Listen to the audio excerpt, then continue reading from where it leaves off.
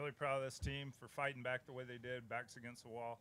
Season's almost over, and they came out, fought against a very good team, and a lot of kids contributed in this lineup. I can't really point any one in particular out. I'll let you guys do that, but really several big opportunities that we came through in and forced a game 3. So certainly proud of the way they got ready to play when they could have easily thrown in the towel and against a very good team. Sydney, you were one of the ones that came through, obviously. Talk about that hit when you're down 0-2 against O'Toole. We knew going in that she threw a lot of change-ups just from yesterday.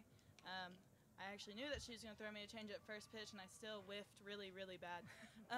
But I was in late timing, which is where you're expecting a change-up almost, and she threw me a change-up, and I hit it pretty solid. So. Was that more difficult for you today since you hadn't hit against her yesterday? Yes and no. I talked to my teammates. I was talking to Taylor, asking her what she threw her, and all of them were saying change up, wait on the change up if you can hit the change up. So it's almost like I had seen her pitching through my teammates because they were communicating with me.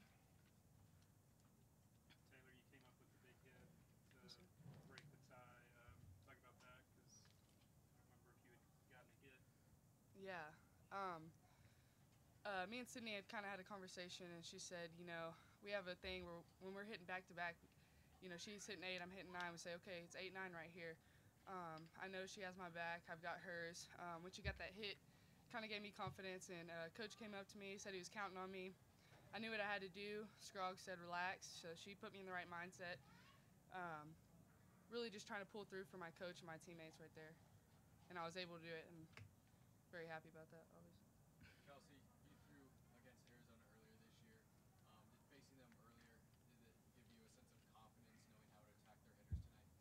I mean, yeah, definitely. I mean, seeing a team more than once, I mean, of course you know what their best is, and they know what my best is. So, I mean, it was definitely an advantage, and, yeah. Kelsee, was that frustrating giving up the lead there late? I mean, when had it going? Yeah, definitely. It's always frustrating. When somebody gets a hit, it really annoys me. But, I mean, especially if it's giving up a lead, I mean, definitely, yeah. I mean, it's really frustrating. But the thing is, I know this team, they never surrender, like our motto. And, I mean, I knew they were going to come back. I mean, I had faith, and it happened. So. You weren't in the hitting lineup tonight, but talk about the way that these guys came through with kind of your backs to the wall there late. Oh, yeah. I mean, you can't ask for anything better than what they did. I mean, every single pitch they were fighting. And I just told them to make a statement each pitch. I mean, it's many times as I could. Just make sure and make a statement. And they definitely did. I mean, each pitch. I mean, Sydney, every at-bat she had, she was fouling them off. And Taylor comes in clutch. I mean, you can't ask for anything better. Glenn, I guess just talk about particularly that comeback there. I mean, you're down 4-2, and then you've got O'Toole coming in. I thought it was our advantage to have brought her in when they chose to, because in probably looking at it 2 different perspectives, but I thought out of all of our lineups, Shelby saw her the best yesterday and was on her the best. So to bring her in at that point in time, I think that was a great at bat, and then we kind of fed off of it. And the girls are doing an outstanding job of fighting up there with the off speed.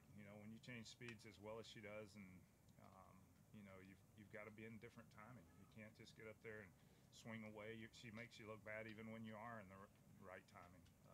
It's almost like she can say, hey, I'm throwing a changeup, and you still miss many times. She's that good.